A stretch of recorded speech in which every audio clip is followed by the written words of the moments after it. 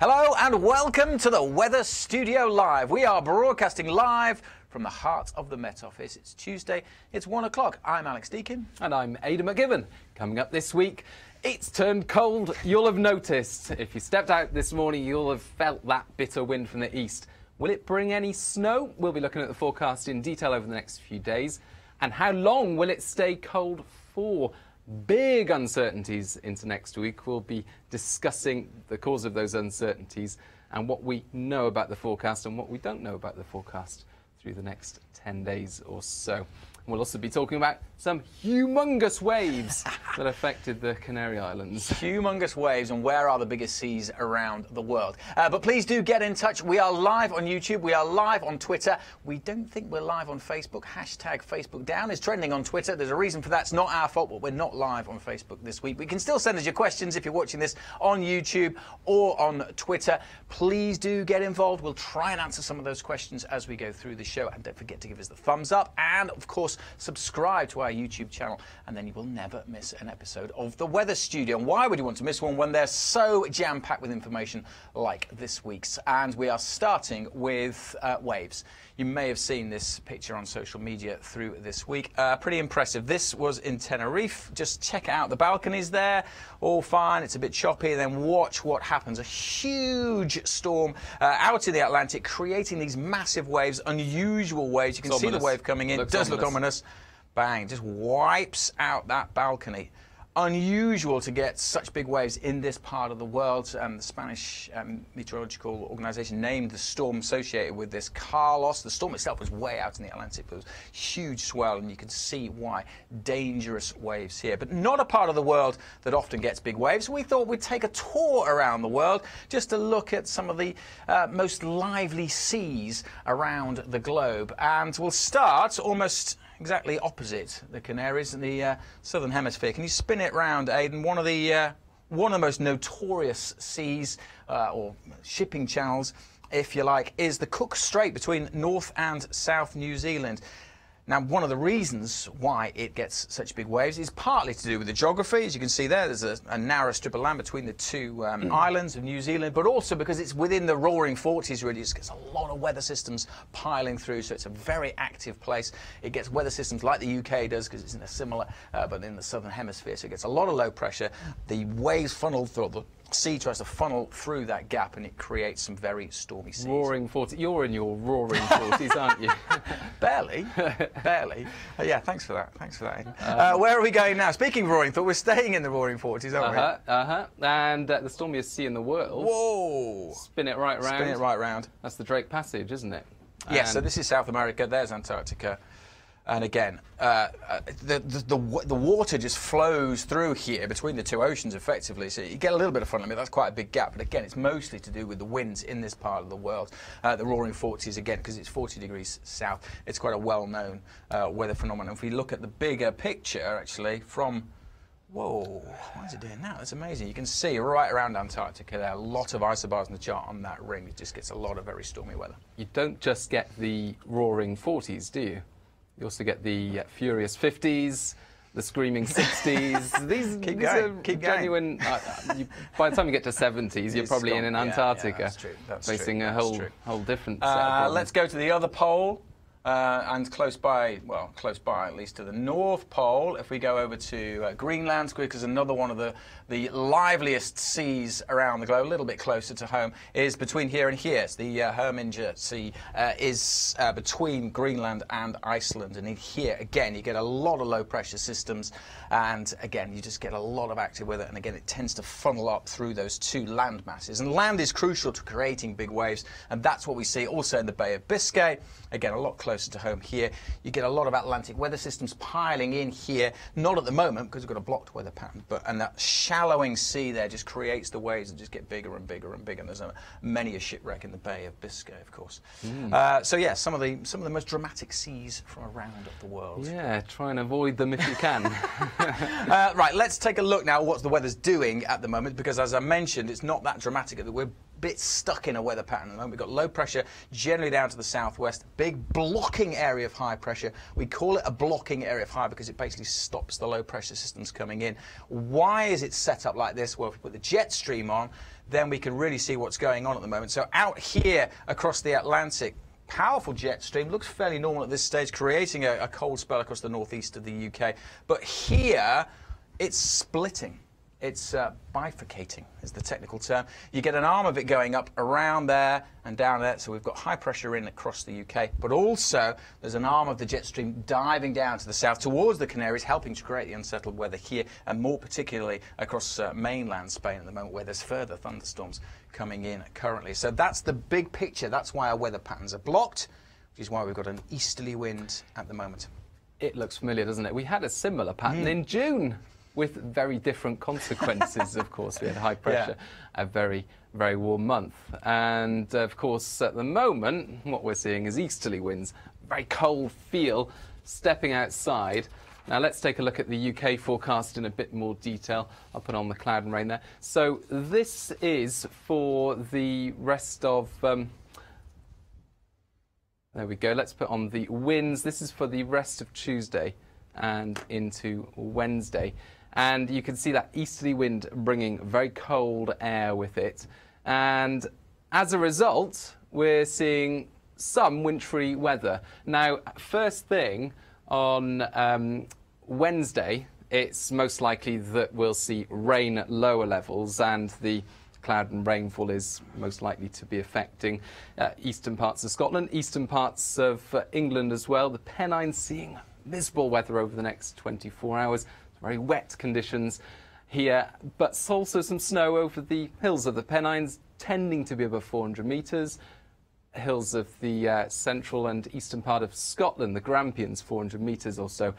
Now, you'll notice a slight shift in the wind direction for southern parts of England. So this is the first thing on Wednesday. And what we'd like to see is some very lively showers come into southern counties of England, as well as South Wales. Hail, thunder, that sort of thing. But don't be surprised through Tuesday night if you see some flakes of snow over the South Downs, the North Downs. We've actually got colder air in place across southern Britain compared to northern Britain, and so we could even have some slushy snow lying over some vegetated surfaces over the North Downs and South Downs. So almost a winter wonderland, not quite though. Not quite. This is no beast from the east. You've probably noticed a dramatic drop in the temperature. If you've been outside, yes, it is cold, particularly if you're in the east. It's bleak, you would say, but it's not as cold. The air is nothing like as cold as when we had the proper beast from the east, which is why we're not getting any snowfall, really, of which to talk about, except over the hills. But it does feel a lot colder because, of course, last week was so mild, so it is a big shock to the system. But this is not unusual for November. It's not even that cold air, really, for November. We've had colder spells in Novembers before, so it's not that exceptional. But it does feel a lot colder than it has done. That is for sure. Particularly if you've got that pouring rain in the east. Yeah, it is. It is pretty bleak. The winds. Now on Wednesday afternoon there'll be more sunshine through sort of central parts of England into the southeast. So an improvement there. But for a lot of places over the next few days, it's just going to be grey and grim. It's going to feel cold. The winds will ease a little bit. Temperatures after a very frosty start on Thursday. Thursday's going to be potentially the frostiest, coldest start to the day of the whole week. So, you know, sheltered parts of Wales, Western England could see temperatures dipping to -5 or so. But gradually those temperatures will become a little bit higher through the next few days. Not a great deal. They'll still stay below average throughout the... Interesting at the moment, the temperatures by day and night are not changing too much because tonight there'll be a lot of cloud and there'll be a fairly strong wind, so the Earth doesn't cool down as much. So actually the nights at the moment, not as cold. There's just little variation, temperature staying about 5 or 6 by day and by night. It's when the winds fall a little lighter, particularly on Wednesday night, that the nights will get a bit colder. That's when we'll have a frost. So sort of bizarrely, the coldest air is across us today. It feels cold out there by day, but actually the coldest night will probably be later in the week when we get clearer skies. Now, a lot of people like cold weather at this time of year, but what they often imagine as cold weather are those crisp, sunny autumn days, those frosty mornings. Or snow.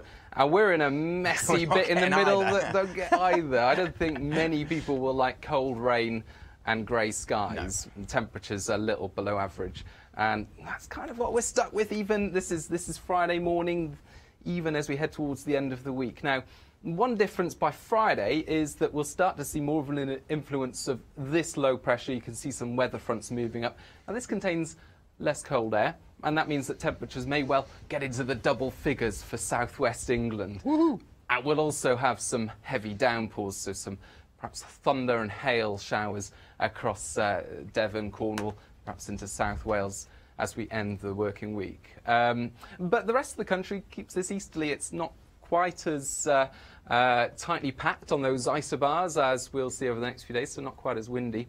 But really, it's just a static situation as we head into the weekend. Little change, an easterly airflow, a few showers, but not a great deal. A lot of dry weather through the weekend, and with slightly less of a wind, we'll probably see a bit more frost, a bit more fog overnight, particularly across western parts of the UK. So we keep the cold air. Temperatures will stay below average right up until the end of the weekend and the start of next week. Just not quite as cold as they'll be over the next couple of days. And if any questions come in? Yeah, we've got quite a few questions coming in, mostly about when's it going to snow. Well, we've got a little bit today, but really only over the tops of the hills. Central Scotland the next few days. It'll get a bit brighter in central Scotland, actually. Tomorrow morning looks a bit grim, a bit wet, but actually from tomorrow afternoon it should get a little bit brighter. But again, depending which side of central Scotland you're on. At the Edinburgh side, with the winds coming in from the east, it'll feel colder than on the Glasgow side, where you get a little bit more in the way of shelter. YouTube, Chris O'Shea. I predicted this week's chill and beyond with heavy snow in the south may stay until mainly in January. Well, it's a bold statement there from Chris O'Shea. Thanks for that, Chris. We'll have to check back with Chris check your forecast. In January. At the moment, the forecast for the winter is really split into. There's no really strong signals at the moment, not as strong as the signals were a couple of months ago. So there's still all to play for with the winter forecast. Over the next few weeks we will see more, but definitely at the moment, as we've seen there, a little bit of snow on the hills with this cold smell, but nothing more unusual than that. Beyond that, though, it gets quite exciting. And next week there's a lot of uncertainty. There is, and well, we're looking at two potential outcomes that are very different to each other. Let's bring in this week's special guest. Yes, you may have yes. seen Helen Roberts Come before. on in, She's Helen. back Come on for in, another Helen. go. Hello. She enjoyed it so much. Helen, quickly, just to tell everyone at home what your role is here at the Met Office and what you do day to day. Sure, so I'm Helen Roberts. I'm a senior operational meteorologist in the media team in the operations centre here in Exeter. So in the media team, we're looking after all of our broadcast customers. We're providing telephone briefings a number of times throughout the day to make sure that the forecast and the story is consistent amongst all of our broadcast teams and presenters, and that the key weather story is getting across. We're providing graphics and sometimes scripts as well. And it's fair to say there's been a bit of media interest in the weather over the recent couple of weeks, today. People absolutely get a bit interested when it gets a bit cold. As soon as the S word's mentioned, then yeah, it all goes nuts. Phone starts to ring. And that's kind of one of the elements that we're looking at as we go into next week, aren't we? The uncertainty about next week. That's what you're here to discuss. What is this chart showing? Well, this chart is showing, there's a big low pressure out to the west here.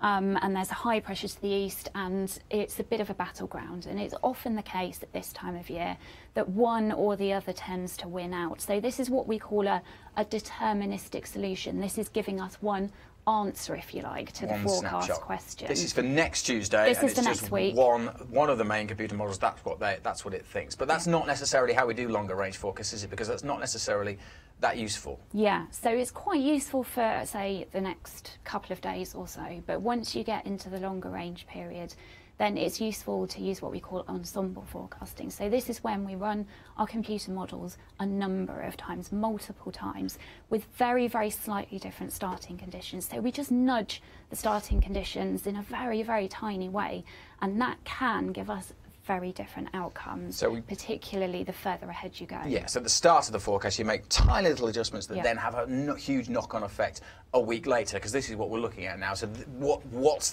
this chart? Yeah, so this, I mean, there's an awful lot of information here, but this is what we call our postage stamps. And this is where we have run the model 50 times. So there are 50 different solutions here, and they are, as you would expect, all showing slightly different things. Sometimes they'll all be very, very similar, in which case we've got a good deal of certainty in the forecast, good amount of predictability. But when they're all saying different things, that's when there's a lot of uncertainty. Interestingly, I looked up the word uncertainty because it's a word that we use quite a lot in forecasting.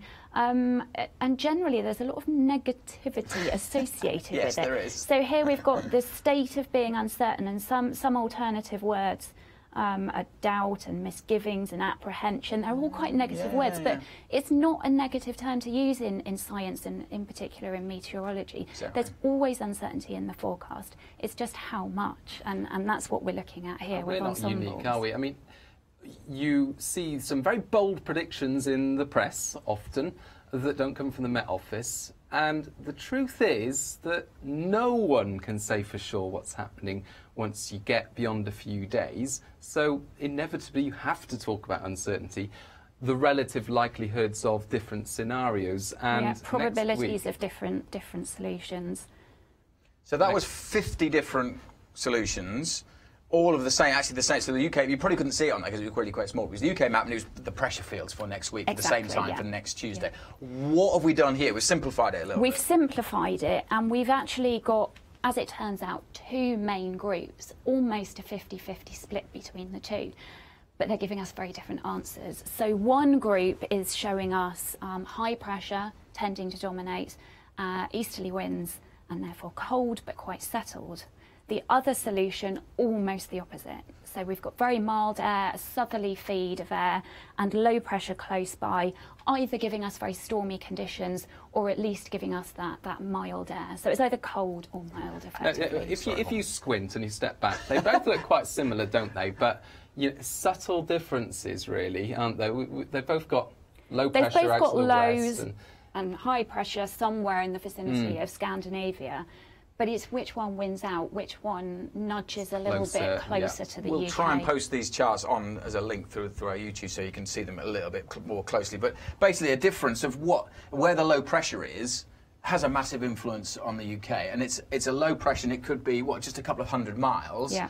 And a week away, a position of a low pressure within a couple of 100, that's perfectly normal to have that uncertainty. Yeah. But it's just really important at the moment because it's going to mean very different weather as to which side it goes, isn't it? Whether we get the pressure southerly pattern winds. is all about our wind direction, and as we know, we're an island nation. The wind direction is crucial to the weather that we get, and particularly the temperatures, and particularly, even more especially at this time of year and December, we tend to get one or other, particularly mild or particularly cold. Here's a summary of that.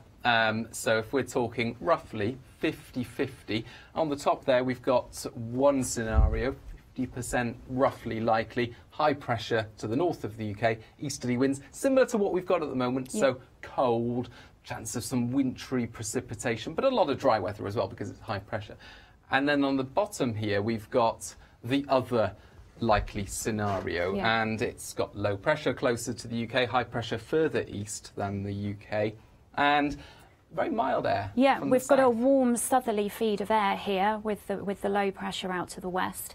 In this solution, we've also got mild air, but the low pressure is closer to the UK, and this is our stormy solution. Stormy, so yeah, 50-50, high pressure, cold, or low pressure, mild, potentially stormy, potentially wet and windy. But when you've got a split like that, 50-50, well, you really cannot say, can you? But it's two extremes, isn't it? Rather than, you can't really average them and say, well, we'll go somewhere in the middle. No, you're either going to get one or the other. Ultimately, if you did average it, then you're almost certain to get the forecast wrong, because that isn't what we're expecting to happen. It will be one or other of those more extreme solutions. This shows it quite nicely. This is what we call a plume chart. So you can see that the lines and the plume are fairly narrow, they're fairly close together at the beginning of the forecast. That's what you would expect. Time going on at the bottom. So this is today. Yes, this is today, going right the way through to the end of next week. And it's the temperature at 5,000 feet, so it just gives an idea of the kind of weather that we're likely to experience down here at the surface. But you can see the further ahead in time we go, the more uncertainty there is in the forecast, the more the spread of the possible solutions. We've got two lines here. This dashed line is what we call our deterministic solution. That's what I mentioned earlier. That's running the model once. That gives you an answer. This Solid line is our control. This is a lower resolution, so this is a higher resolution deterministic, lower resolution control model from which all of the ensemble members feed. Fainter pink. You might be able to paint the fainter pink lines are all of the different all solutions, of the different 50 solutions. Showing a wide spread, but even those two different ones show that spread quite nicely. Very different, yeah. So it's likely to be colder into the early part of next week, most likely to stay cold, but then there's a split next week. Will it turn milder or will it stay colder? It's a classic butterfly effect. So that's the chaos theory. You might have heard of the butterfly effect. Butterfly flaps its wings in Brazil and you get a hurricane in the States. And something happens in the early part of the forecast that then suddenly makes a big difference later on. Fascinating, absolutely fascinating. Now, that was the temperature at 5,000 feet. This is Hull, because we've got Hull man here. Of course, yeah. And it's somewhere in the middle of the UK. It gives an idea of the temperature that we experience at the surface, doesn't it? So this we call a meteogram, and what you're looking at is the size of each of these blue and red bars, if you like. The smaller they are, the more certain we can be, and it's giving us daytime and nighttime temperatures. We've got an average here with the solid lines, but you can see that the bars are much bigger the further ahead in time we go. Again, you would expect that, but these are particularly large bars, and it gives us a huge range of temperatures from down at -10 Celsius at night here on Monday to plus 16. A week on Monday. That's the that's early part of December. Yes, a week. 3rd of December. 3rd of December. Be opening your advent calendars. We will in be, Hull, yeah. and it could be -10, -11, or it could be plus 16. plus as a minimum. So that's just an example of the spread. It's not like to be those two extremes, but at the moment it's just too early to say. It could be somewhere, anywhere on that barb. Yeah. So it just goes to show the uncertainty within there. But if we have a look at the same sort of plot from this time last week, which is this one here. So this is what we were just looking at. This is from this time last week, and you can see that even at the same duration, yeah, same look ahead, they're it's much smaller the red bars. in particular, they were all below average up until the end of this week when we were looking at it last week, which gave us confidence. We were more certain, we were less uncertain. It gave us that confidence that it was going to turn colder and stay cold. Whereas comparing this week's forecast with the red line, just as many are above average as below average for the end of next week.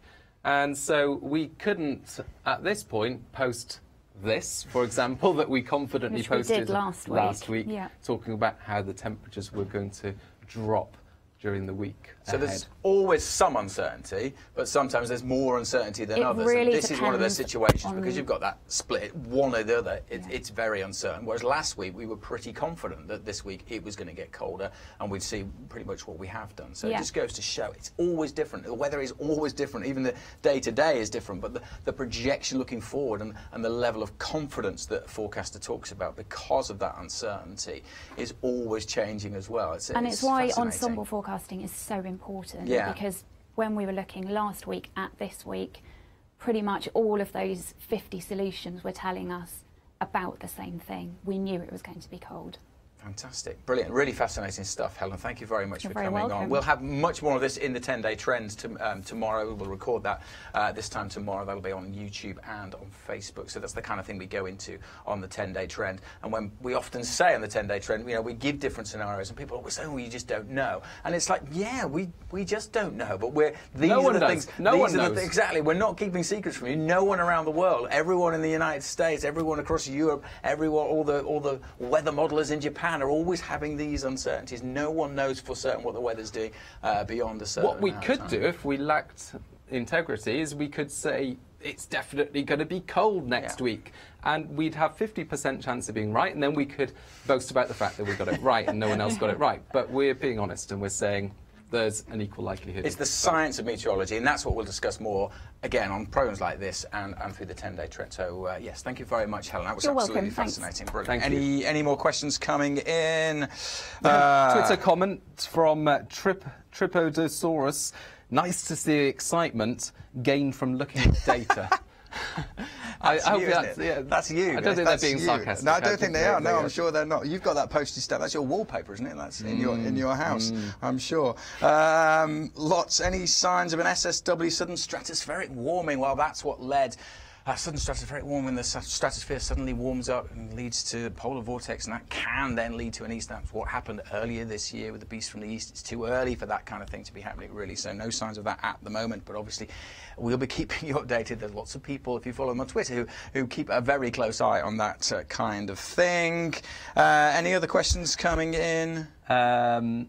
3 Celsius with precipitation, could it become wintry? Well, that's the thing about snow, isn't it? There's a margin, and that's one of the things why it's the hardest thing to forecast, because that subtle difference, it can be +2 and snowing. It can be even warmer. It depends also on the stability of the atmosphere. It depends on the temperature above you. Sometimes you get a rapid temperature drop as you go high in the sky. That's unstable air, and it could be +6 and start snowing if that's the case. Or it could be 1 degree and rain if you have what's called temperature inversion, for example. You've got milder air above you. So surface temperatures, the temperature on your thermometer at the ground level isn't always the best indicator in terms of whether it will snow or not.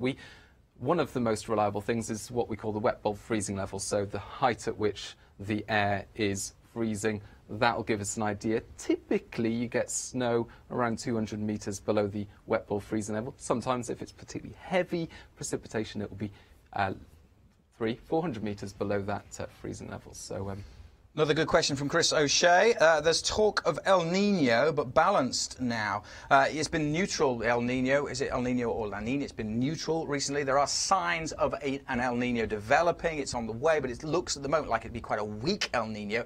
And the effects of El Nino on the UK weather are, well, at best vague. El Nino at this time of year can actually lead to slightly wetter spells through the latter half of the year, but an El Nino at the early part of the year, January and particularly February, can then lead to colder conditions across the UK. So it's definitely an area that we're looking at.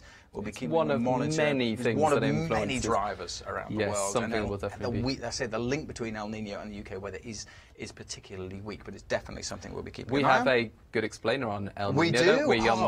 We do. Met Office That's Learn About... That's a good link. Actually, it's not the Learn About Weather channel, but if you search for Met Office YouTube, El Nino, we've gone over a million views on that video. So look for that on YouTube, and do go to our sister channel, Learn About Weather, and you can see all kinds of exciting videos. This is the one that we released last week about a raindrop, and what's the difference between a raindrop and a drizzle drop. Watch this.